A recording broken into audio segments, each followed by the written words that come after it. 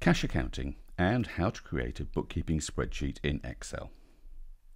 According to the IRS, the Internal Revenue Services in the US, most individuals and many small businesses use the cash accounting method.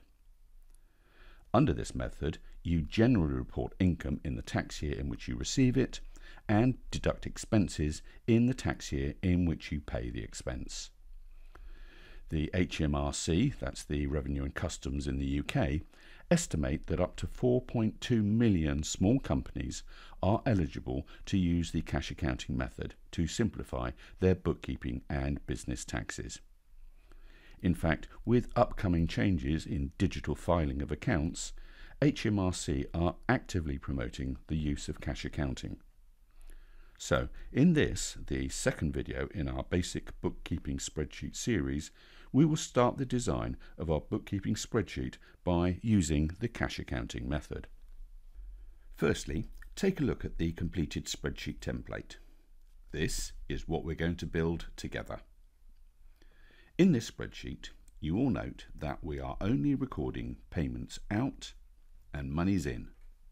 This is the cash accounting method, and hopefully you can see how easy this method is. So let's get started on our design work.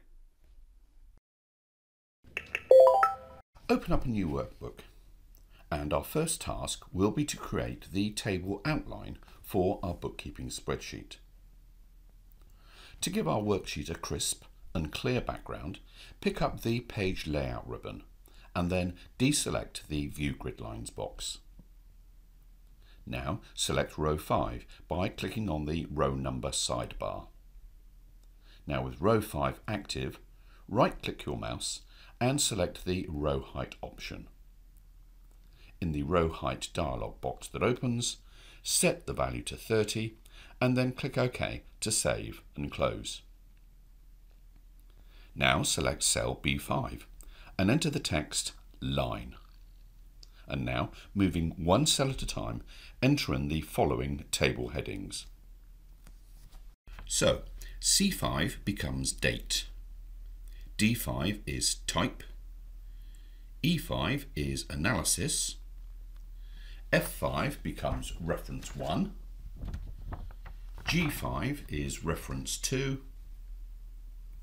H5 reads amount, I5 is sales, J5 becomes other income, K5 reads cost of sales, L5 is expenses, and finally M5 becomes other items. Let's now align and center these headings and then adjust the column widths so that all the text is clearly visible. So, firstly, highlight the range B5 through to M5. Now, right-click your mouse and select the Format Cells tool. In the Format Cells dialog box that opens, select the Alignment tab. Set both the horizontal and the vertical alignments to read Center. Now click OK to save these settings. Now I am going to adjust the various column widths so that all the text in each header cell is clearly visible.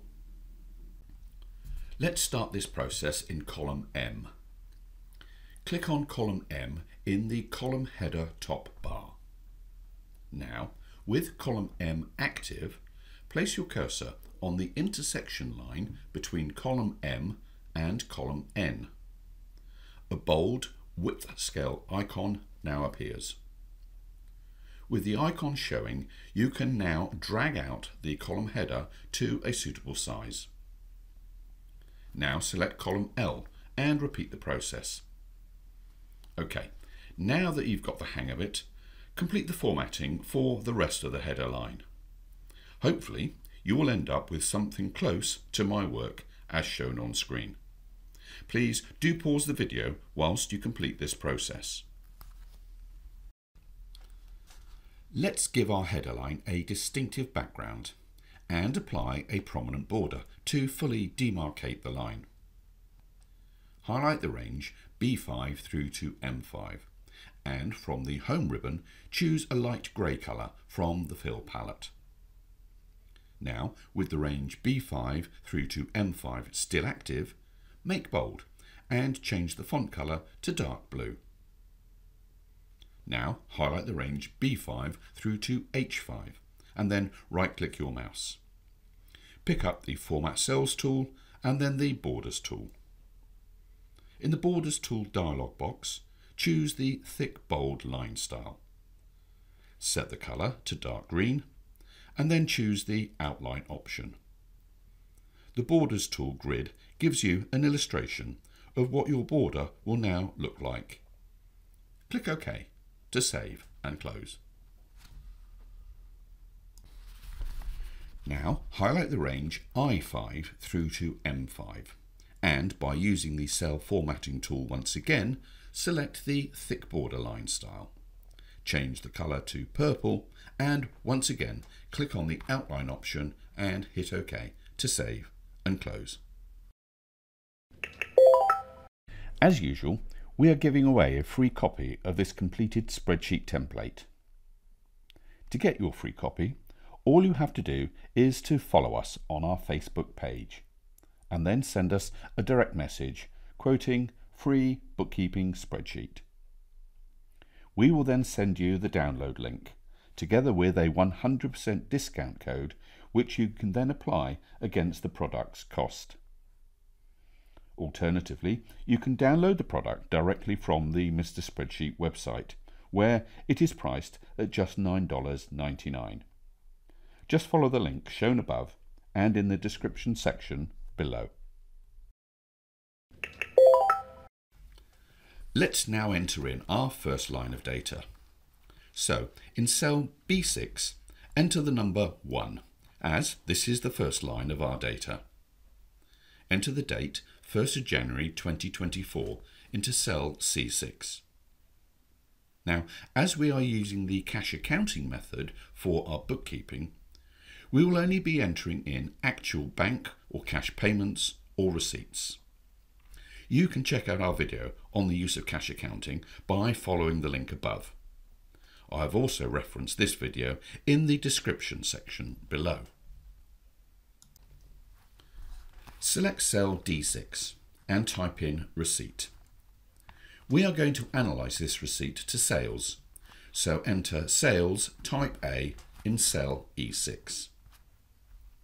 The next two cells are for you to enter a suitable reference or references for this transaction. I have entered in our customer's name ABC and a reference to our invoice number that ABC is paying. Now enter the value of $500 in cell H6. To complete this line of data, we need to categorise this transaction. The categories we will use are set out in the title range I5 through to M5. Quite obviously, this is a sales transaction, so simply enter 500 into cell I5. You will see how this categorising feature works later on. Let's enter in our second line of data. Navigate to cell C7 and enter in the date the 2nd of January 2024. Type payment into cell D6 and enter an analysis of materials. Our payment is to Coopers & Reed and the reference is Widgets Green and the value is minus $215 as this is a payment. Now we need to categorise this transaction. Material purchases would fall under the broad category of cost of sales, as this cost relates directly towards our inventory. Again, please don't worry too much about this terminology, as the sales, cost of sales and gross profit for your business is fully discussed during the course of this bookkeeping spreadsheet series. There is a link to that video below. So for the moment, enter minus 215 in cell K7 to complete the line. Okay, that's the basic structure for our bookkeeping spreadsheet. Let's tidy up the lines of data by applying some formatting. Firstly, expand the column widths for any cells that have data that overlaps the cell's width, such as column F and column G. We want the numeric values in the range H6 to M7 set to 2 decimal places. Highlight this range and then double-click the Increase Decimal tool on the Home ribbon. Highlight the range C7 through to M7 and use the Fill palette to change the background colour to a pale green. Select the range F6 through to G7 and click on the Align Left tool on the Home ribbon, such that all the contents in this range, including the numeric values, are formatted to the left of the cell. Finally, highlight the range C6 through to M7 and from the Borders tool on the Home ribbon, select the Bottom Border option. This looks fine. We can now use the Format Painter tool to copy this exact formatting to an expanded data range. So, with the range C6 through to M7 active, click on the Format Painter tool on the Home ribbon. Now, highlight the range C8 through to M25. This entire range now mimics the formatting of our top 2 lines. Finally, let's use the Sequence command to automatically populate our line numbers in column B.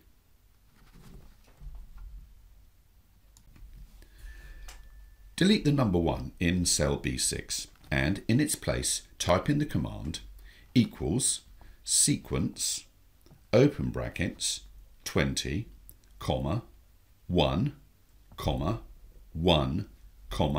1 and close the brackets. Once you press enter, the numbers 1 through to 20 will appear in column B. The sequence formula simply says that for the next 20 lines, increment the number 1 in cell B6 by 1. Now highlight the range B6 through to B25 and use the centering tool to align the values and to change the font colour to gold and make bold.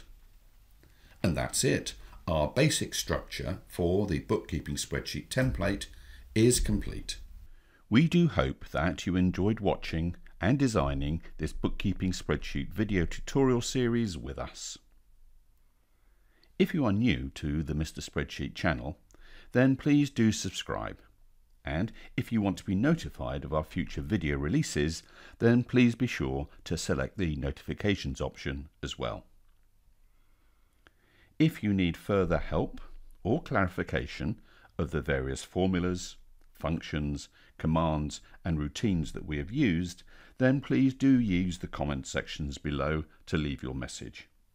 We will always reply to these. And finally, if you like this content, then please do give this video a big thumbs up. We look forward to seeing you in the next video, details of which will follow shortly.